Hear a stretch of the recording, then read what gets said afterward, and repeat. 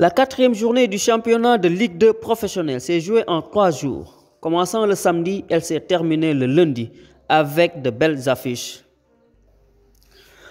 Au stade Lat Dior de Thiès, Africa Promo Foot recevait Demba Diop de Mbour, sous la direction de Malika, Inamassa Dembélé de Dakar et Abdoulaye Ndiaye de Pikine.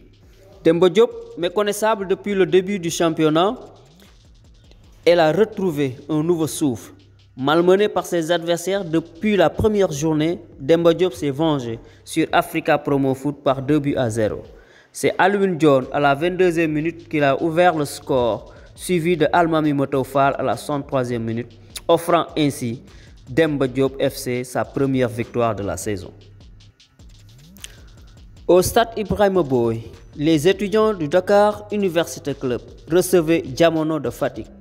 Un match officié par El Hadji Diémé, Souleymane Mané de Kolda et Malik Diatta de Bignona.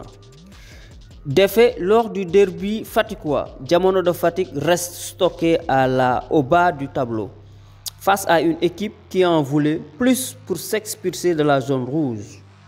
Diamono a perdu par 2-1. C'est Barafal à la 6e minute et Kassé à la 47e minute qui ont marqué pour le Dakar Université Club, alors que Ibrahima Diémé à la 71e minute a réduit le score.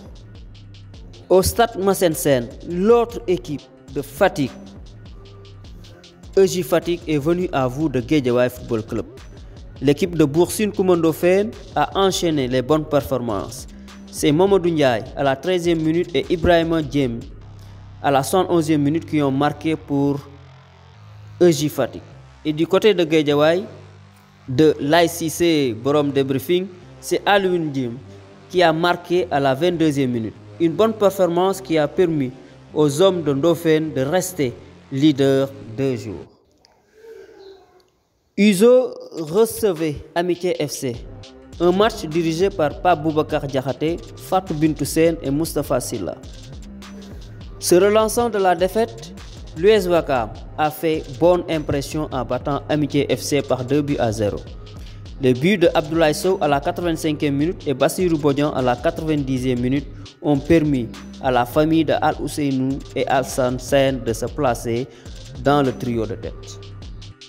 Au stade Alassane Djigo, Port recevait Renaissance, un match arbitré par Maguette Ndiaye, assisté des expérimentés Djibril Kamara et El Hadji Malick Samba.